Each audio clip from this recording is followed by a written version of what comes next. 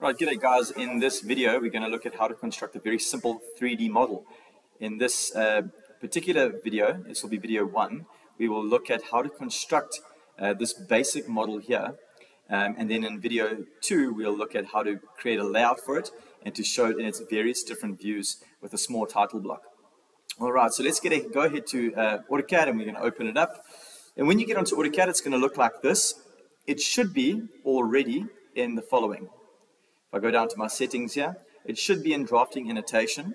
But in order to construct a 3D model and to work with the commands within the 3D framework of AutoCAD, we want to make sure that we change this to modeling, 3D modeling, right? So that's the first thing we want to do. The next thing we want to do is type in the word units, enter. We want to make sure that we're on type decimal, precision to a whole number.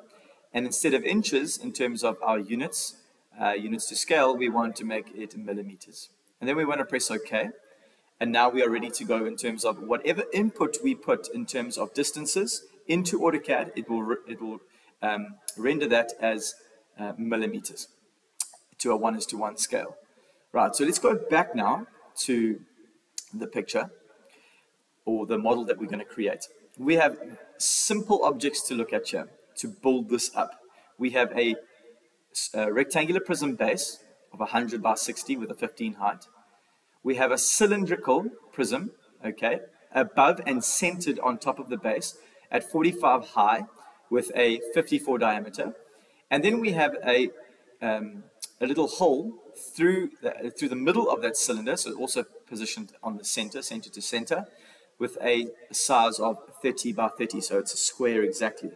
Right, and we would assume that this hole would run the depth of the cylinder and stop at the base so that it can be used or for positioning poles or guiding poles. All right, so we're going to start with the base and we're going to work in the top view first, and we're going to use the 2 dimensions of 160. So I'm going to go to rectangular command, which you'll see in the draw section of your ribbon. So we're going to go click and move. Now, if your mouse hogs a little bit, just be a bit patient, because 3D modeling does take absorb a little bit more of your CPU power in your PC. So we're going to go 100, 60, enter.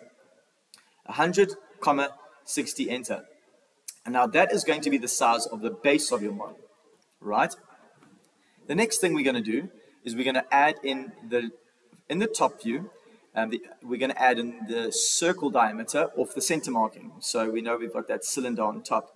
But before we do that, I want to just take you to this little 3D snap cursor, which I haven't got activated and you will need.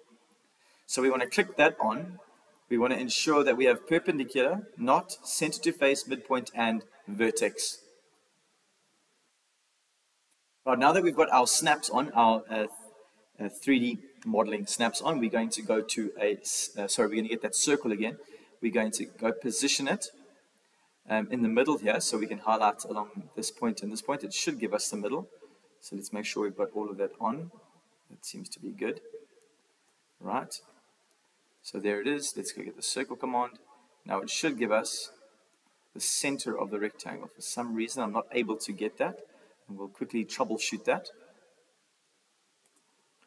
Right, so if you're like me and you're not getting those snaps, you want to be making sure that these are all on. Now, this would be your 2D snaps, right? Make sure that all of those are on, except for parallel. We're going to drop that menu back down. This then should give us all the information we require.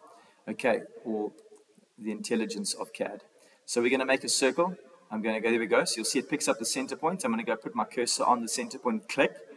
Open the circle up. Now, what is the diameter? So if we quickly have a look at the picture, it'll stay in that command, even though I changed my window.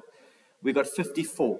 Now, at the moment, it's recognizing you'll see a radius, not a diameter.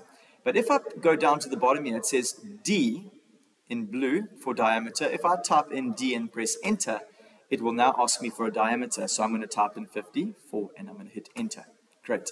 So now they are positioned center to center, but they are lying flat on a 2-dimensional plane. So I'm going to click on southwest. And now I can start to manipulate this with and give it some volume to create a 3-dimensional shape. And I'm going to use the command press pull. So either you can click it or type in press pull, and it'll automatically bring that command up. Now the base of this is 15. So I'm going to click the rectangular base. I'm going to pull it up and type in 15, enter. Now we know that this circle does not actually position itself on the bottom. It sits on top of the base. So you can either move it up, but I'm just going to leave it there and I'm going to do the following. I'll be smart with my calculations.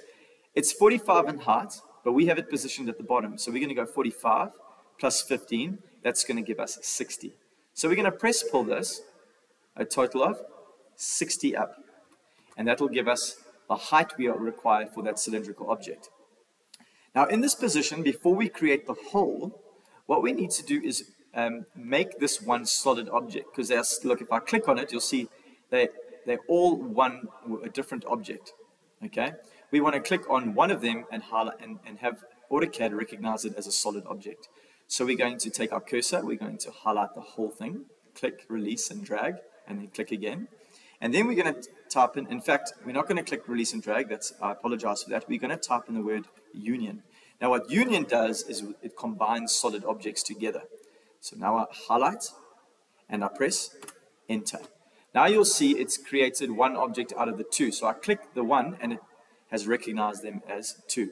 And very cleverly, what AutoCAD has done is it's separated this from the top. It's recognized that this cylinder stops on top of the base. And we're going to delete that. We don't need it. Now, if you want to have a quick look at what this looks like from a conceptual frame in terms of a real, sort of give it some texture and shading, that's what it looks like. And you can play around with these settings. That's what we would call realistic. Look like metal. I quite like using X-ray because it gives both the lines as well as a little bit of solid fill. Whilst we're working, however, we want to stay in the 2D frame, and the last thing we need to do here is we need to add the square hole down the middle. And I'll show you how we're going to do this.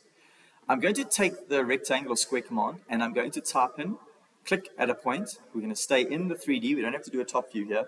And I'm going to go 30 by 30 because that is the full dimension for the square. I'm then going to click and press enter. All right? And what we want to, I want to click and then type in move.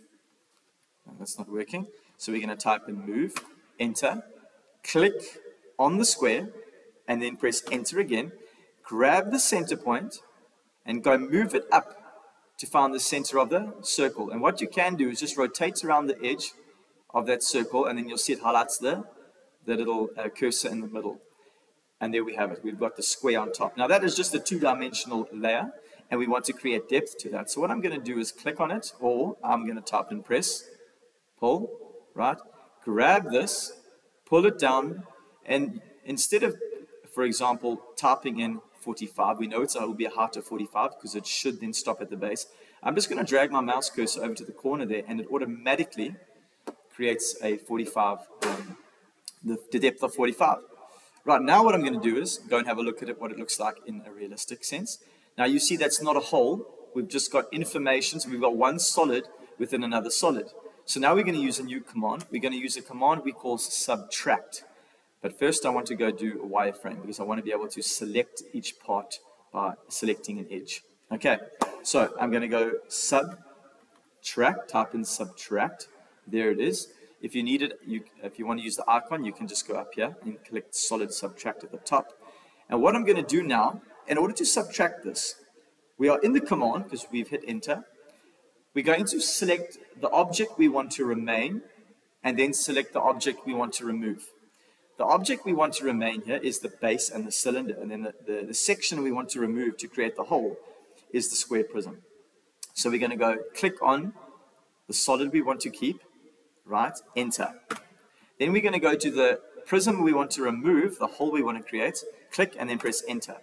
Now if we go to realistic, we should have a hole down the middle. And if I hold my middle cursor, my mouse cursor, and I move this, sorry, shift, and my mouse cursor, you can see the hole in the middle. I'm going to come back to the southwest view to position it in the isometric. Now we have created the perfect 3D model according to the information we're given. So this is the end of video tutorial number 1. And the next video tutorial will look at how we can create a layout, an orthographic layout, in our layouts tab at the bottom here. All right, so well done on this part of the process.